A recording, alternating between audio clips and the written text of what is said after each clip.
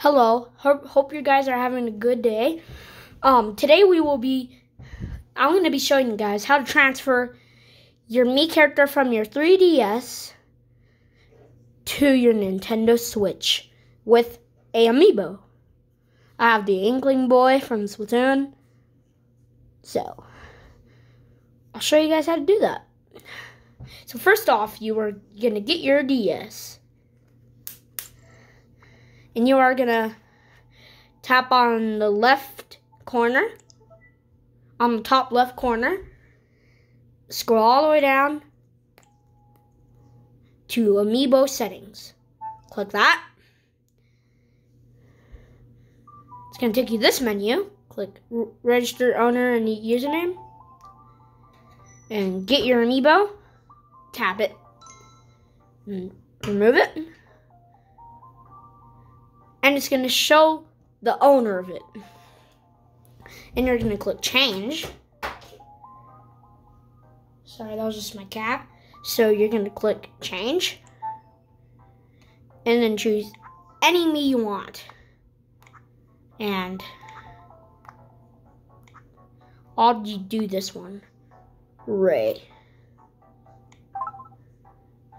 And then you click save. Oh, I'm gonna dang my stylus. And then get your amiibo. And then it creates that, and then you remove it. And then go to end. And take the home menu. And then you close that up. And then you can open up your Switch like normally. Let me zoom that in there.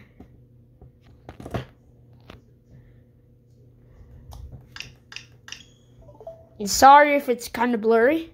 Wait, I got a friend request. I'm going to accept this real quick. Okay, I got a friend. Okay, so then you go to settings. Scroll all the way down until you find Mii. Click create and edit a Mii. Oh, wait, hold on. Oh, it's this, okay. Hold on, okay. And then you go all the way down to create new Mii. Click copy Mii. Wait, hold on. I have to delete one. I'll delete this. So what you guys have to do is go all the way down to create Mii. And then click copy from amiibo. And then get your Inkling Boy. And tap him. And then it creates the amiibo. It creates the Mii that you did on your DS. Perfectly. Just like the one on the DS.